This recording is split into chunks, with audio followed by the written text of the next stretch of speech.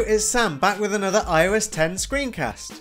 In a previous screencast, I took a look at using Xcode extensions to provide custom source editor functionality. In today's screencast, I'm going to explore these extensions a little bit further through introducing dynamic commands. I've already got a macOS app called Askify that includes an Xcode 8 editor extension. Currently, this allows you to select text within Xcode and then Askify it, turning it into ASCII art text. My app's got the functionality to provide lots of different fonts, all of which are loaded dynamically at runtime. Today I'm going to add that dynamic functionality to the Xcode plugin. Rather than just saying Askify comment, I'll be able to choose which font I'd like to use when I'm Askifying it. First up, I need to update the extension class so that it provides the list of commands rather than the info plist. Inside the Askify extension class, I'm going to override the command definitions property. This is a property that returns an array of dictionaries, each of which specifies a different command. I want all of my commands to use the same Askify command class, so I'm going to pull out that name using the class name property. Then I'm going to find out what the current bundle identifier is, and I'll use this to construct different identifiers for each of the commands associated with a separate font. I get the bundle identifier by getting the current bundle using bundle for type of self, and then just using the bundle identifier property. Figlet renderer has a static property called top fonts, which returns an array of strings of the names of the fonts. I'm going to map each of those names into the dictionary required to specify a command. First, I'm going to build the identifier for the command by joining the bundle identifier and the font name with a full stop. Then I can create the dictionary. It has 3 required keys in the same way that a command definition within the info plist has 3 as well. First up is the name. This is what will appear in the menu itself. We're just going to call that font and then give the font name.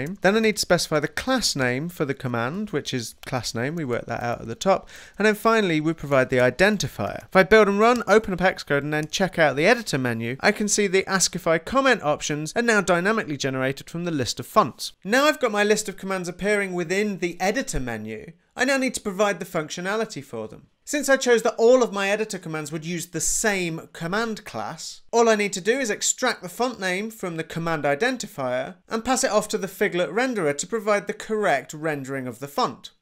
I'm going to start by adding a utility method to the Askify command class. This will take a command identifier string and convert it into a font name. First up, I'm going to find out what the bundle identifier is using bundle for type of self.bundle identifier, as I did in the Askify extension class. I'm going to separate that into an array of strings using the separated by and specifying a full stop. I'll then do the same again with the command that the function was passed. The command should have one more element than the bundle identifier, which represents the font name. If that's the case, then we'll return that final element as the font name. Otherwise, I'll escape by providing the standard font name. Now jumping up to the perform with invocation completion handler method, I'm going to extract the specified font using this new utility method. Let selected font equal font from invocation dot command identifier. And then finally, I can go into the Figlet render and add the with font selected font argument. Then build and run, selecting Xcode, open up my playground, I select some text, go into our editor, select Askify comment and choose a font, and you can see that it generates it in the right way. I'll then try it again with a different font and see that it does indeed use different fonts for different commands.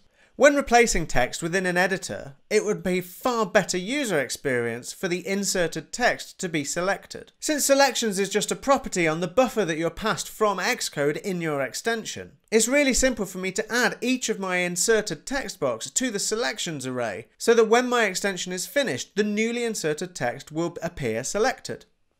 I'm going to create an array that will hold the different selections inside the perform with invocation method. Let's ignore the fact that it says let and pretend it says var, which it will do momentarily. Each time I produce some Askified text, I want it to be selected when we return to Xcode. To do that, inside the loop, I'm going to create some XC source text range objects that select the newly inserted text. Each of those takes a start and an end, each of which is in turn an XC source text position taking a line and a column. I'm going to start at the beginning of the start line at column 0 and end at the end line also at column 0. I then append that to the new selections array. I can then replace the existing selection code to use the new array that we've generated as we've looped through the selections. Finally, I can build and run, start up Xcode, select some text, Askify it using one of the fonts, and you see that it does indeed select the inserted Askified text. And with that, I'm spent. You've now got all of the tools that you need to go and build your own source code editor extensions within your macOS apps. It's a shame at this stage that the functionality is severely limited to just the text buffer. And also, in betas 5 and 6, these were an absolute nightmare to get working. I really hope that you have more luck than I did when you start building your own source code extensions.